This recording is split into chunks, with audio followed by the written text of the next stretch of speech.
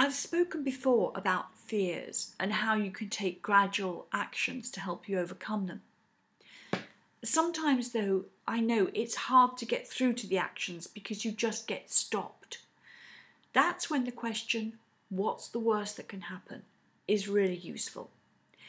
It's a question I often use in coaching as we drill down to what the perceived fear is, why it is frightening, and how we can get past it. The basic process goes along the lines of, what's the thing you're frightened of? For example, public speaking. What's the worst that could happen? Well, I could look foolish. Why would that be a problem?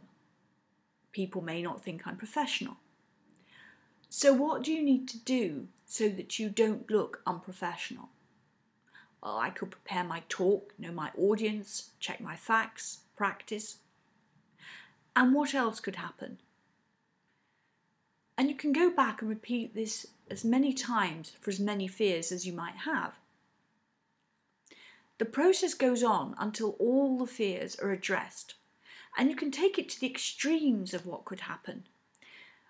When running through this process for myself, I often get to the stage where I ask myself, if this goes wrong, will I die? And sometimes there's no actual action you need to take at the end of it, just a realization that the worst that could happen isn't necessarily as bad as you first thought. For example, if you make a fool of yourself, in your eyes, in front of a group of people you will never meet again, will it matter in 6 months' time? This process works with huge rational fears.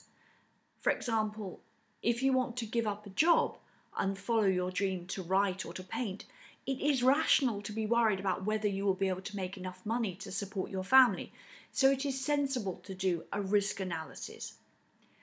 It also works with those fears which seem huge at first, but which, after running through the process, become tiny or at least surmountable.